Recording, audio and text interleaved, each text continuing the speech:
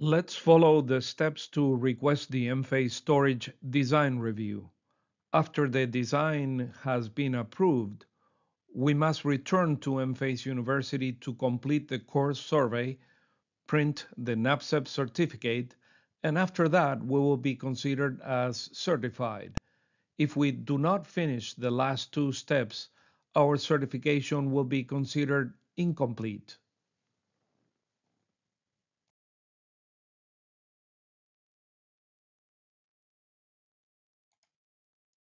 Log into Enphase University, click on My Courses, and select Enphase Storage Design Certification Training.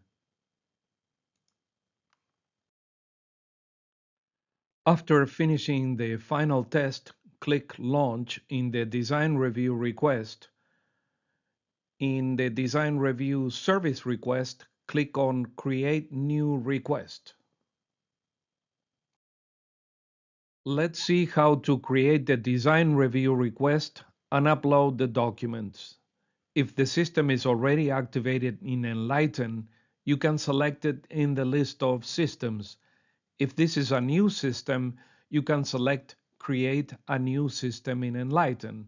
For example, for an existing residential project in Enlighten, select in the Design Review service the option of Residential, create this application for my Enphase Storage Certification course, and select from a list of systems already created in Enlighten.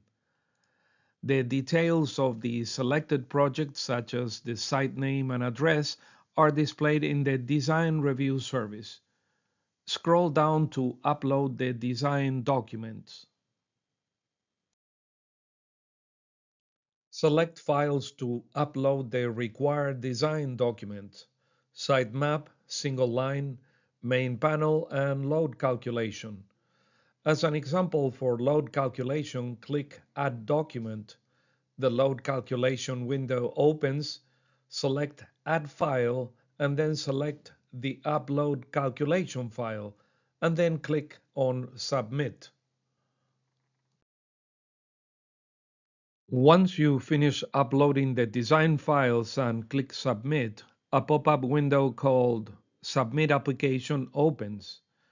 It says total amount to pay is 0 since the review request is free because it's part of the certification program. Acknowledge that you have read the terms and conditions and click Yes to confirm. Then click on Submit. A message says that you have submitted the application and the design team will contact you within 48 hours. Click OK. You have not finished yet. After the design is approved, you must return to Enphase University to complete steps 10 and 11.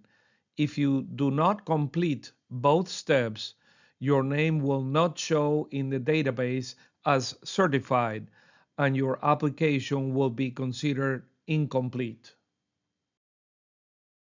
Question: to be included in the database of certified designers, what do I have to do after the design review has been approved?